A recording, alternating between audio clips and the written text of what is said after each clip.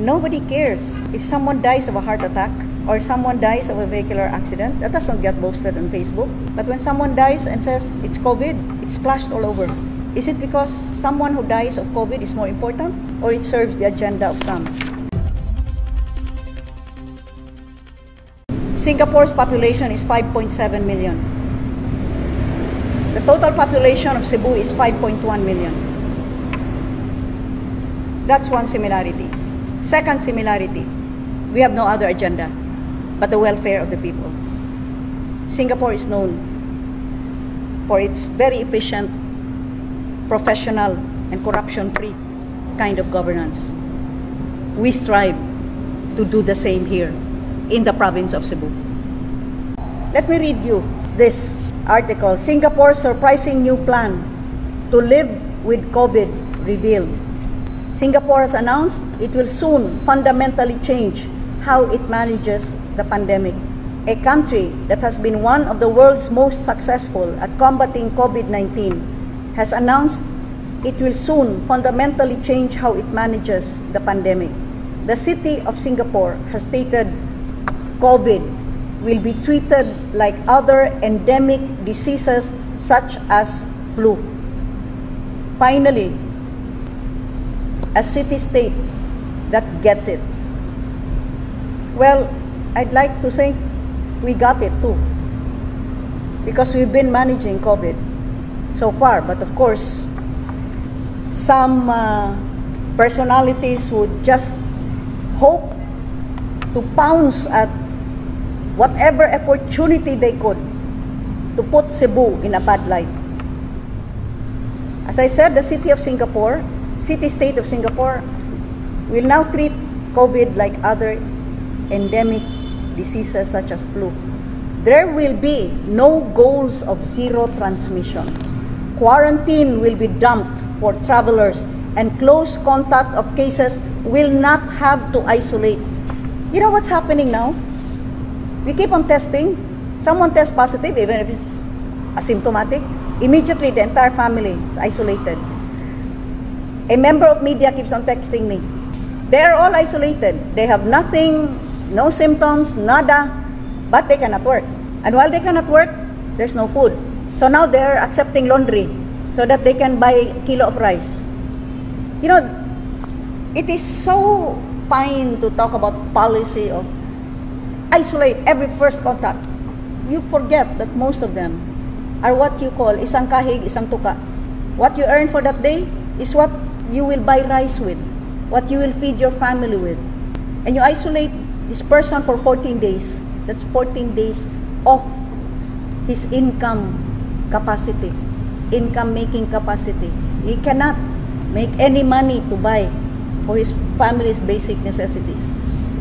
So Singapore gets it.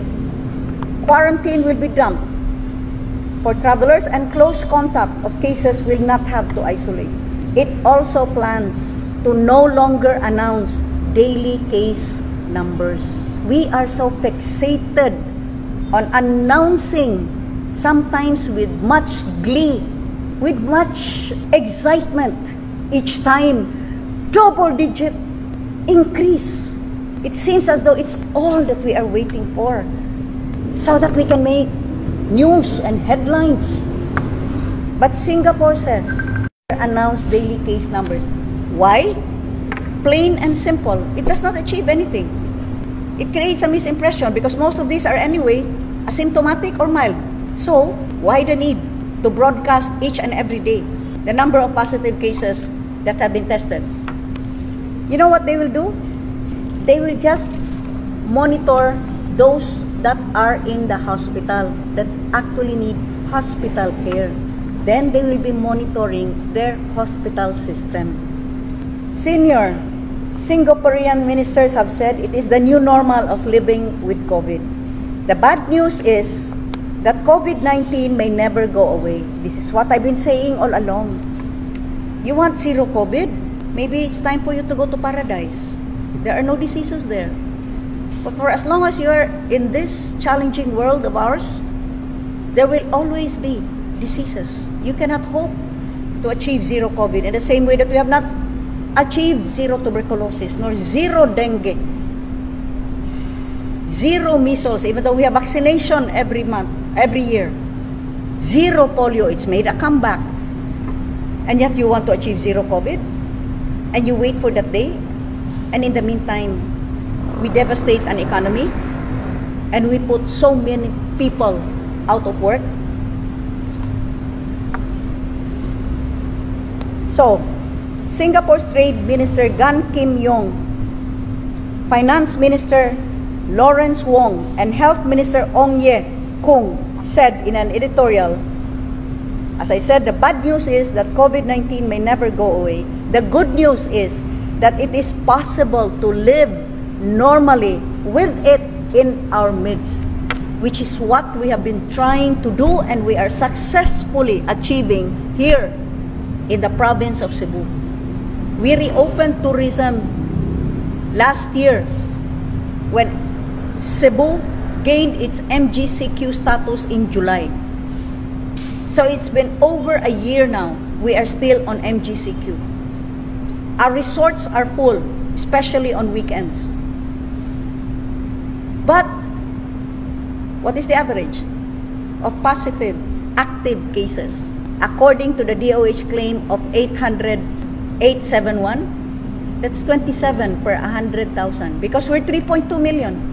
I'm sorry for those that are hoping and praying for a surge or a third wave. That is not going to happen. You know why?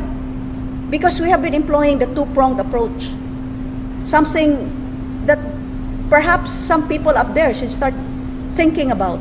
According to these three ministers, Minister of Finance, Health, and Trade, the virus will continue to mutate and thereby survive in our community. And so are we going to jump at every possible variant that you suddenly, by genome sequencing, discover? That is the nature of all viruses. They mutate and mutate and mutate. And there will be variant after variant. I am really waiting. We now have the Delta Lambda. I am waiting for the Tau Gamma Rho variant. It says here, Singapore never got to zero. Now doesn't want to. Like most countries, Singapore had an initial peak of cases last year, topping out at 600 cases a day in mid-April. Following a smaller wave in August, COVID-19 hasn't cleared up since. However, the nation of 5.7 million has had a steady undercurrent of 20 to 30 cases every day. The nation has recorded 35 deaths in total because they have an excellent health system and they have an honest assessment of true and real COVID deaths, not including motor vehicular accidents. Singapore has strict border controls in place with most countries, including tests on arrival, hotel quarantine, and stay-at-home orders. It's not dissimilar to Australia, which, by the way, some of you wish to always cite. See, Australia has lockdown, we should do the same. But Singapore varies the demands on travelers depending on the risk. But, this is more important, but all that would be eventually done away with under the plan put out by Ministers Kung, Yong, and Wong to make up Singapore's COVID-19 multi-ministry task force. Every year, many people catch the flu. The overwhelming majority recover without needing to be hospitalized and with little or no medication. And that's what's happening also. With so many, those of you who are watching me now are aware of this. Even you yourself, you have had some symptoms and you recover with little or no medication. But a minority, especially the elderly and those with comorbidities, can get very ill and some succumb. That's with the flu, that's with other diseases, because that's life. There will always be deaths. But I am just wondering, nobody cares if someone dies of a heart attack or someone dies of a vehicular accident. That doesn't get posted on Facebook. But when someone dies and says it's COVID, it's splashed all over. Is it because someone who dies of COVID is more important? Or it serves the agenda of some?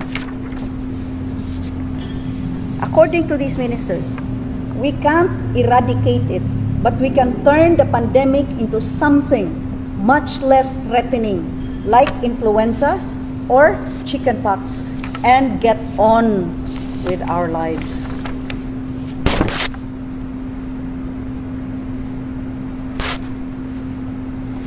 Instead of monitoring COVID-19 infection numbers every day, we will focus on the outcomes. How many fall very sick? Or those that can now be categorized under severe and critical? How many in the intensive care unit? How many need to be intubated for oxygen, and so on? This is like how we now monitor influenza. So I ask the powers that be, those that come up with these daily updates, like Dr. Vergere, what's your game plan? What's the end game? What is your roadmap towards graduating into a new normal? Are we going to continue to focus